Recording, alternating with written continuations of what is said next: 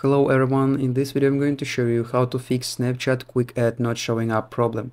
Actually, it's very easy and quick, but you need to watch this video until the end so you won't skip any important steps. So first of all, if you face this problem, you need to open your Snapchat application, and then at the top left corner you need to click on your profile image, and then at the top right corner you need to click on the settings icon. Then you need to scroll down and then find and click on the clear data option, and then you need to click on the last option, clear cache, and then you need to click on the gray button, clear.